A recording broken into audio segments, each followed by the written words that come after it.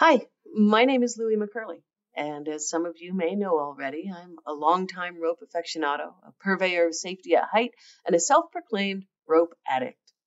For those of you who are working in the fall protection and rope access industry, I wanted to make you aware of what I consider to be some pretty exciting news. That is that the ANSI Z459.1 standard on safety requirements for rope access systems, which was completed earlier this year, has finally been released. Now, this standard is part of the ANSI Z359 Fall Protection Code and outlines some foundational concepts for safe practices for rope access work that are in line with OSHA and ANSI fall protection guidelines.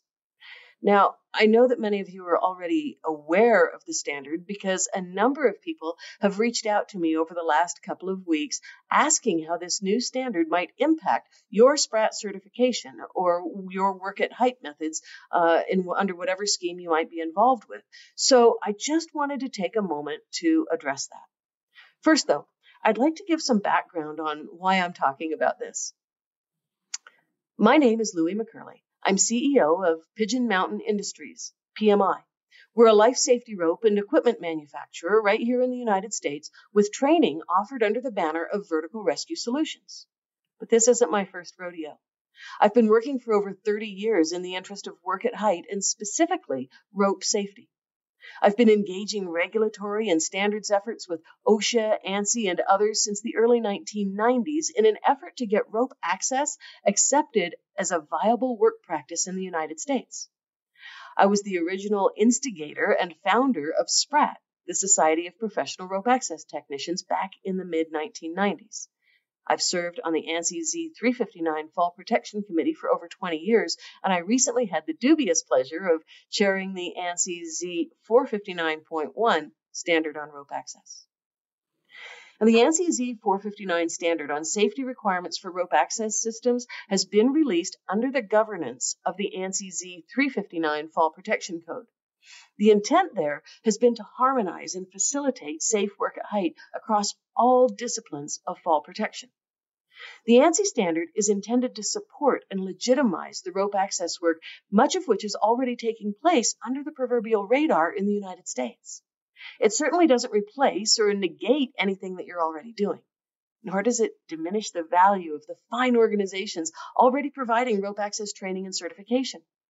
It's simply a set of baseline criteria for employers to use in establishing and evaluating rope access systems for work at height. Now, ANSI Z459.1 is applicable for use in any environment where ropes are used as a primary means of access, egress, or support, and as the primary means of secondary protection against a fall. Let me say that again. The ANSI Z459 standard is not a window cleaning standard. It is not a wind turbine standard. It is not a bridge inspection standard. It is not a scaling standard. It is a rope access standard. It is a fall protection standard that applies specifically to the technique that uses ropes for primary access, egress, and support at a place of work with a rope-based backup system.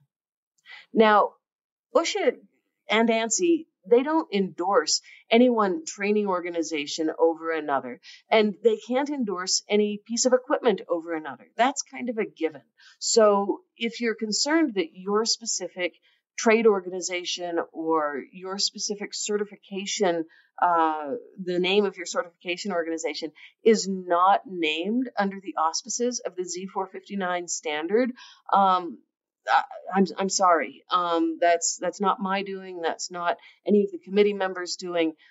That's simply a fact that ANSI and OSHA don't promote any one organization or product.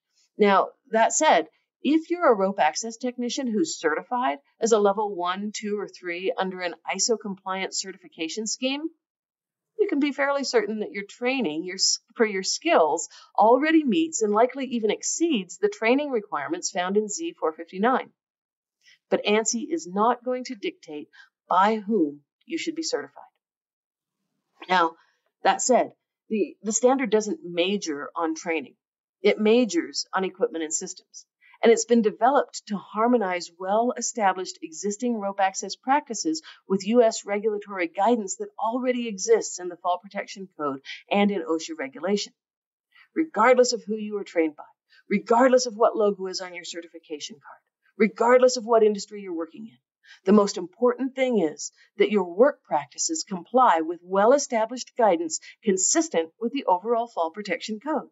Now, this includes things like using a two-rope system for rope access, wearing a full body harness, limiting falls on your sternal attachments, and yes, even using connectors that are auto-locking and that have 3,600-pound gates. Now, I know this last one comes as a shock to some of you, but guess what? It's not new. It wasn't introduced in the ANSI Z459 standard. OSHA set that requirement for all fall protection back in 2016, and if you've been using non-compliant connectors since then for rope access or anything else, all I can say is count your blessings that you haven't been cited. Now, one of the other concerns that I've heard is that there are some work practices that aren't covered by the standard. Well, this is certainly true. That's actually normal in standards writing, and frankly, I would suggest that you really should want it that way. Standards generally just cover the most fundamental aspects of a practice, but they leave latitude for a qualified person to deviate when appropriate. Now, this doesn't mean that you can't do things that aren't found in the standard. It just means that whatever system you are using has to be deemed appropriate by your qualified person, and that it should provide equivalent safety that is at least as good as the level of safety provided by what is in the standard. In that case, consider that the standard does give you, as a rope access technician or employer, a lot more ground to stand on than you've had up to now. Because up to now, nothing you're doing has been covered by an existing standard. Now, if you're concerned about what the standard says, or even if you're just wondering about it, there's a couple of things that you might consider. The first is, go on over to ASSP.org, the American Society of Safety Professionals, the ASSP.org store. That's where they sell them. You can buy one. It will set you back less than the cost of a good pair of boots. And you can see for yourself what all the kerfuffle is about. Or you can check out the online training at ASSP.org.